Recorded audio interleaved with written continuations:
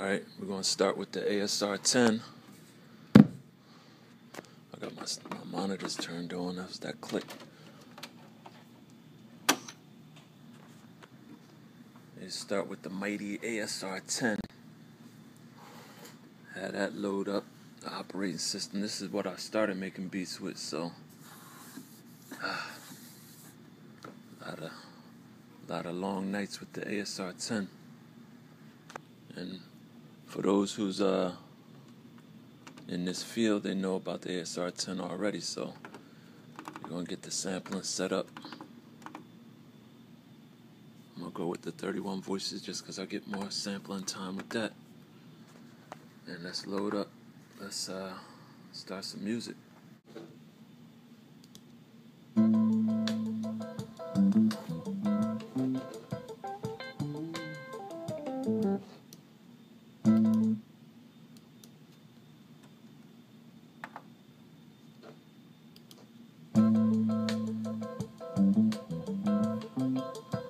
Battle of the Green Lights.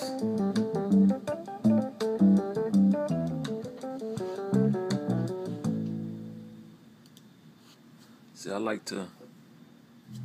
What's my favorite part of being an NFL player? Being professional. It's like, you know, you made it to... I like to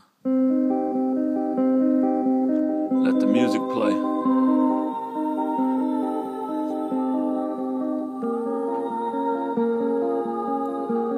Time winding down fast when you ain't got much of it.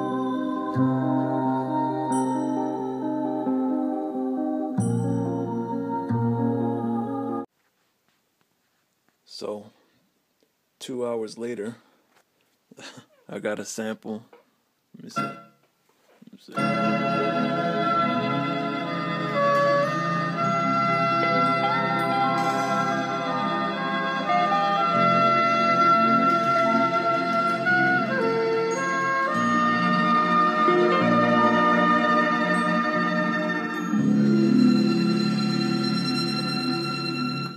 That's the sample.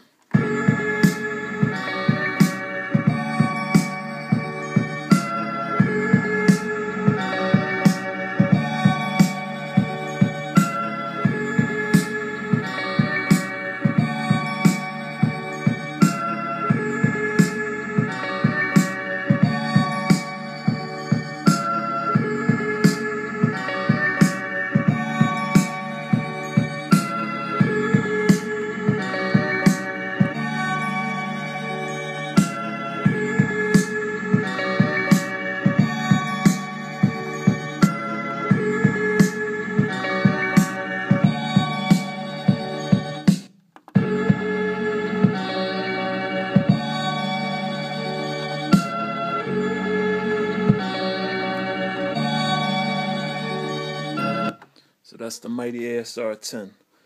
Now, we're going to load up the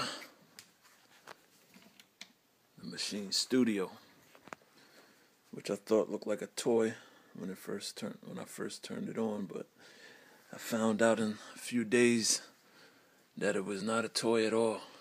It's serious.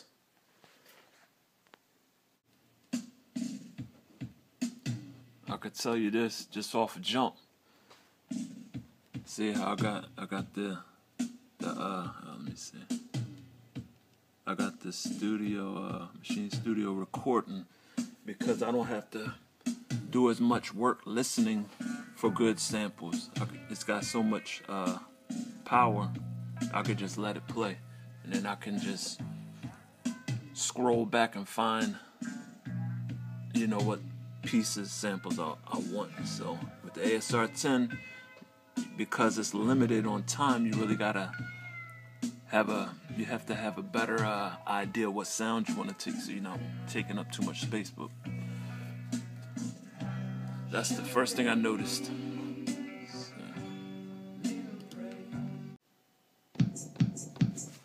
2 hours later, which I thought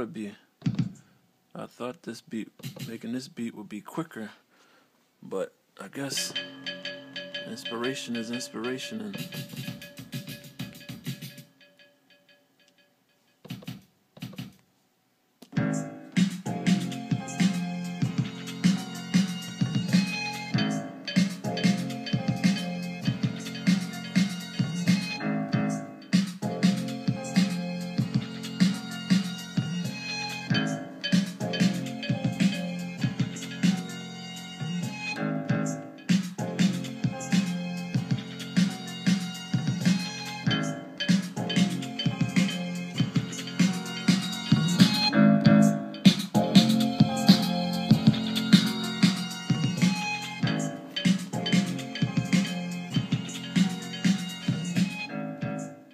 don't know.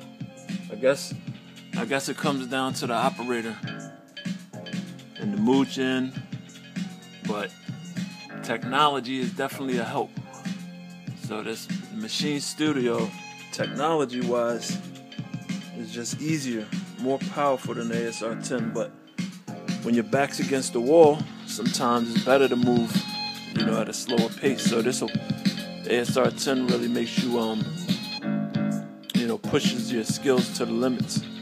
So that's what it is, battle of the green lights.